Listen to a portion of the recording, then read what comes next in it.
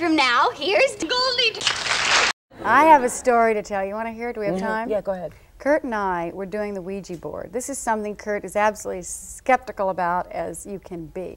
But we'd had a few glasses of wine one night. We were walking upstairs, and there was this Ouija board, the old kids' Ouija board thing. I said, we got to throw this thing out. Let's get rid of it, burn it. But before we do, why don't we try it?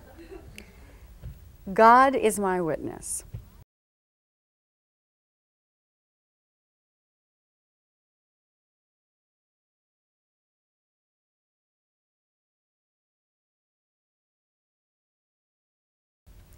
We did the Ouija board. I was taking the letters down, and Kurt was blindfolded on one end, and our nanny at that point, who was also a very dear friend, was on the other end, and they could not see where this thing was going. It stopped at every letter I wrote it down, and what it said was, I said, who is with us now? It said, new baby Russell. No. And I just told him, and I get the chills just thinking about it. And it said, yes. I said, do you know what you want to be? It spelled out happy. I said, who is willing you in?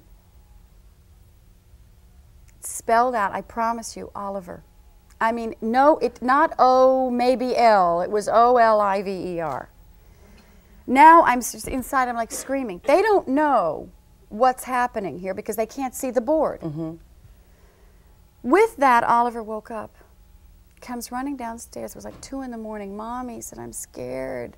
He woke up. He had some weird thing happen to him. He's sleeping nightmare. I put him back up to bed, came back to the board. Suddenly I said, do you know that you're coming to me? Yes. Bye, bye, Mommy. Off the board.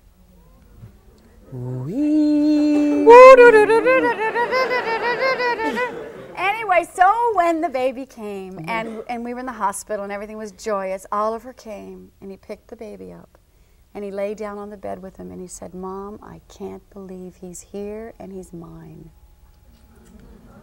Wow. It's an enormous connection.